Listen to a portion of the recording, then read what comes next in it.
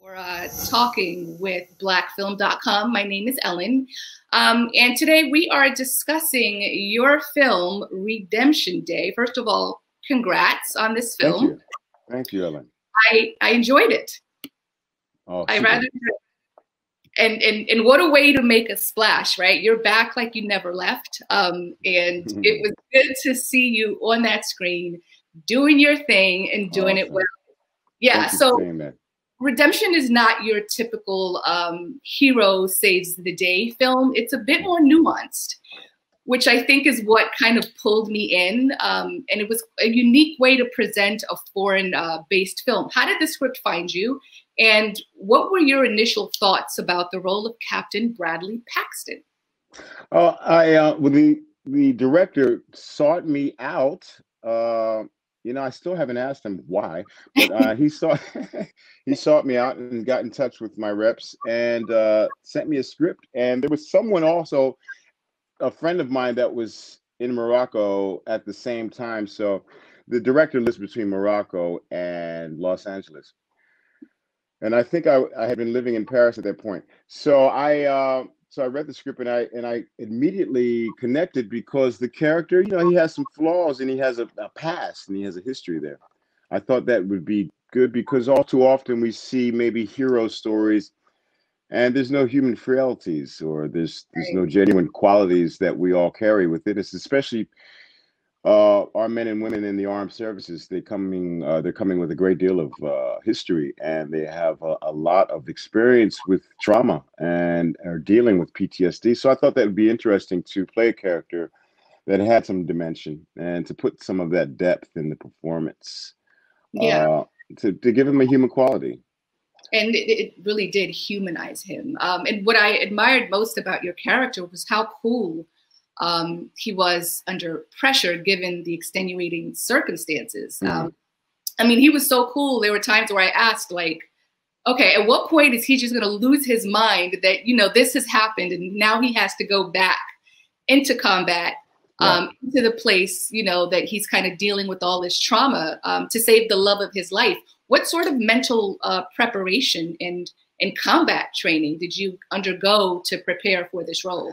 That's always a difficult thing with me with a kind of a combat fight situation because I've been blessed enough to know people in the service industry. I have a friend who is a Navy SEAL, I have friends who are Marines and Rangers, and they are, after years of being on the force, in the services, they have a demeanor that is unmatchable. They are able to deal with so much under pressure. And I guess that's just conditioning. Yeah. And so I was able to take two gentlemen in particular that I had become friends with and remained friends for such a long time. I was able to take their sort of character profile and their behavior and kind of craft it into this role. And for me, it was sort of a tribute to them because I appreciate them very much in my life. And they've helped me a great deal with my own misgivings and my own growth. And one of the things that kept on coming up was, how far do I go with dealing with all of this that's in front of me? Because me as Gary, I'd probably be freaking out, you know. But these guys are just cool hand Lukes, man. They just handle and they just maintain a composure. The other thing that was very important to me was they both, and all of the servicemen and another Navy SEAL that I've met that was working on a film set, they say the same thing. Once they come out of the service and they're on the streets, they have a hard time dealing with people because these people have not been taught the certain value systems and the principles that they are taught to abide by and that they're conditioned with. And then once they go and work for another company with civilians, it's difficult because they're not really sure who they can trust, who may have their back. And that was something that I wanted to portray and keep very steady throughout the film, that this is an honorable guy and that he is a man of his word. And I wanted to show the contrast with people who are in different levels of office or perhaps business people and people who are civilians, and a person who's been ingrained with a certain sense of honor principles and value systems, and how to bring that across on screens. So that was important for me to try to portray in a way that was genuine. Yeah, I received all of that. That's what I got from it. And you know, in thinking about the captain, that's the highest level in the military, isn't it, or one of the highest? One, it's up there. It's not the highest, but yeah. Okay, it's one. Okay, so you know, as a captain, you do have to maintain a certain level of control under pressure. So it took me a second to understand that, and once I did, I then realized, like, wow, this cool, calm, you know, role that you were playing speaks to who your character was in the military, right? Yes.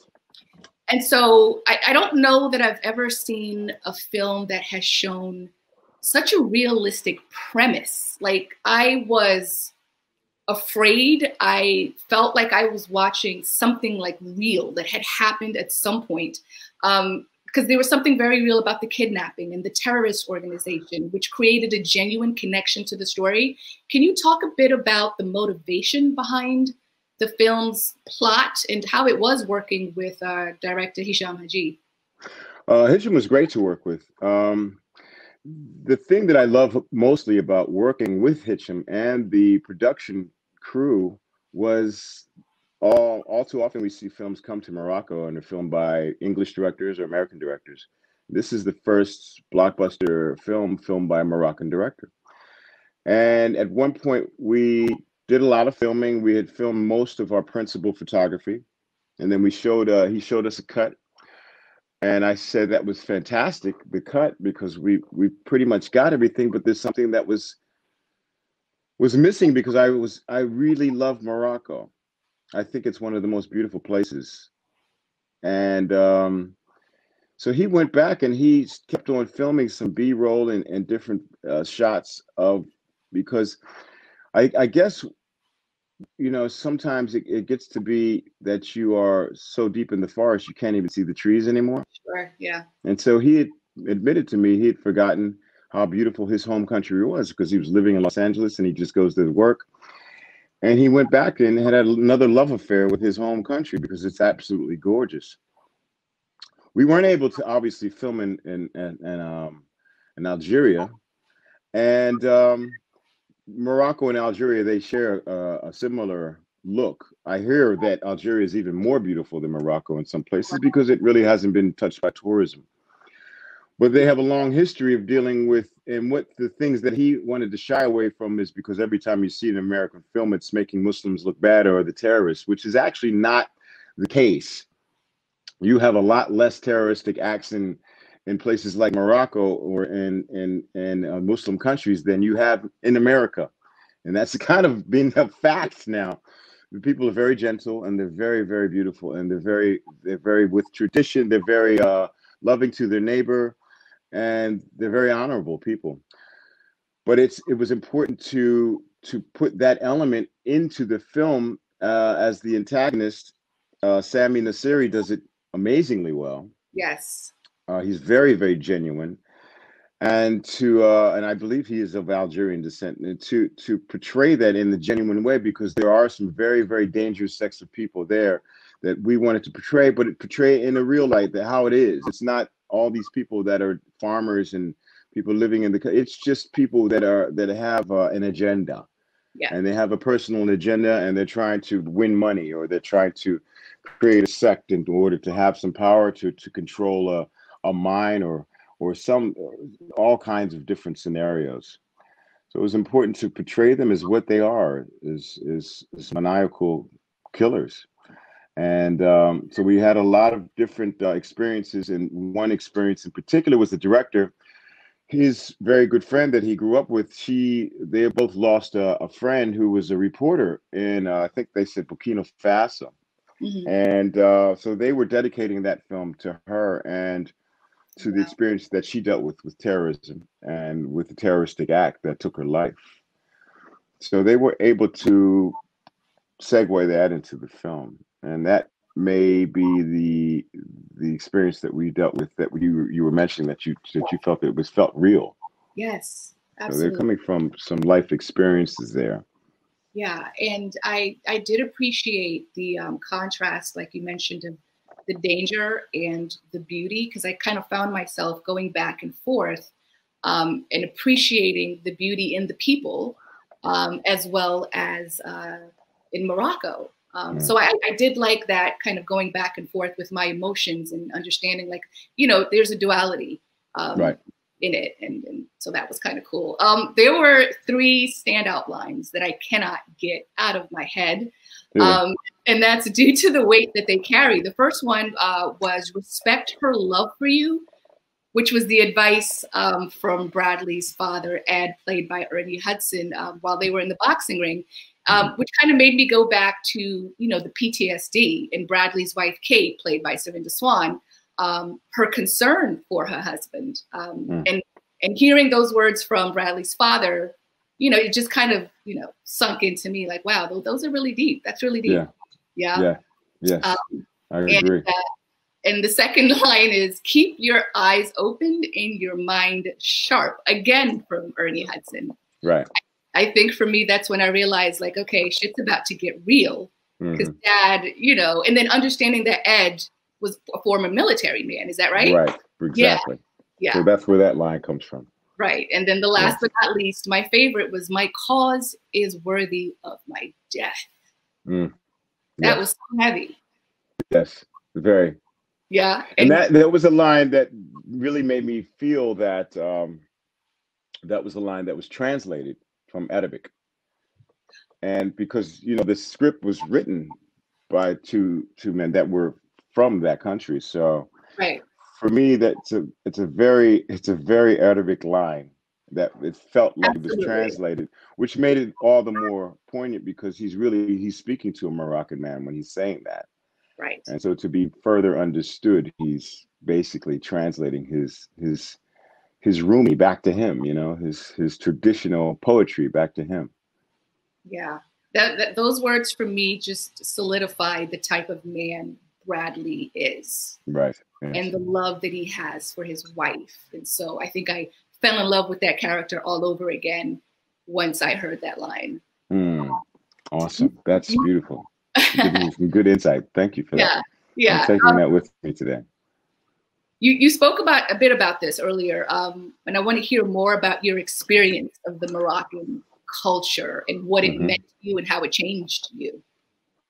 I'm learning so much. I just arrived back from Morocco. I've shot another film there about a month and a half ago.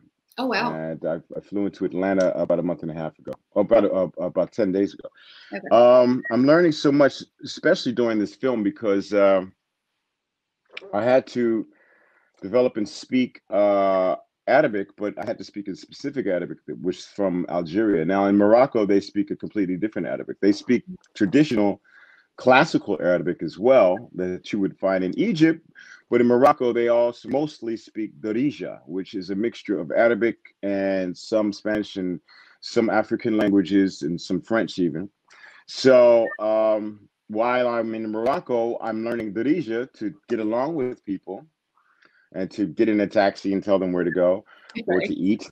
But in the film, I had to speak a very specific classical Algerian Arabic, because they speak a very specific Arabic. And so I learned a great deal, and I learned a great deal about Islam and Muslim culture, and the what they do before they pray, and what they do while they pray, and having a certain honor system. Because I don't, one of the things that I always would tell my friends who were Navy SEALs who had to do missions over in Afghanistan and Iraq, were that, I kept on reading about all of these amazing places and museums that held the first written tablets of the first written language that were in Iraq.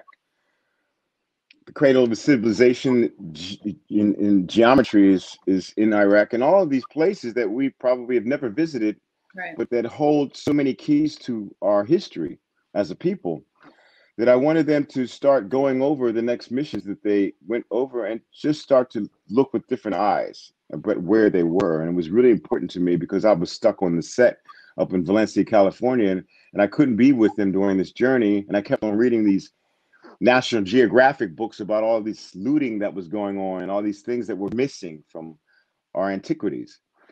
And so when I went over finally and started working there, I had it's like that destination that you've been waiting to get to, you know, and that you've been talking about all these years. And so I wanted to really respect this journey of this character and try to incorporate that more, that this character has been there so many times. He's done missions there so many times, but he's not just an American soldier just going over and just shooting up the place. He actually respects the people. He wants to protect the people. He wants the people to be in good health and have good fortune.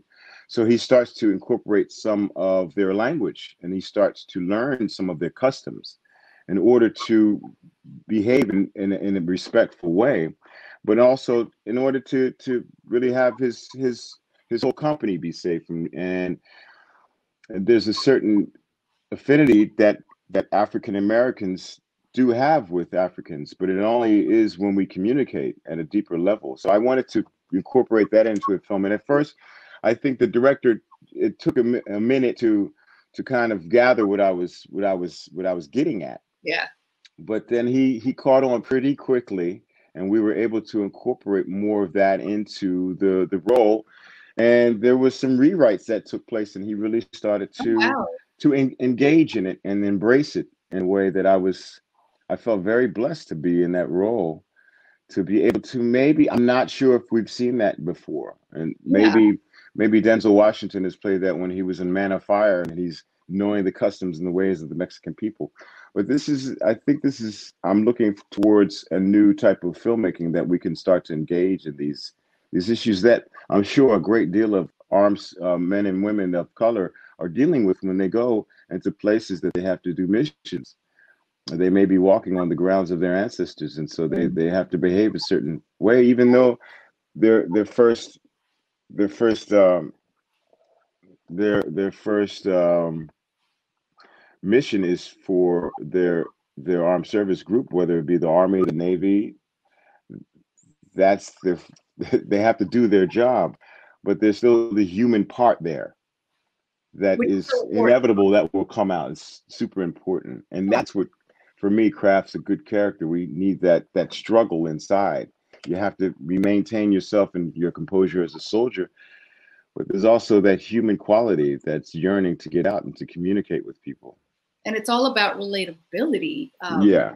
film. And so as long as we, viewers can look at a character and feel connected, I think job well done, on a deeper level.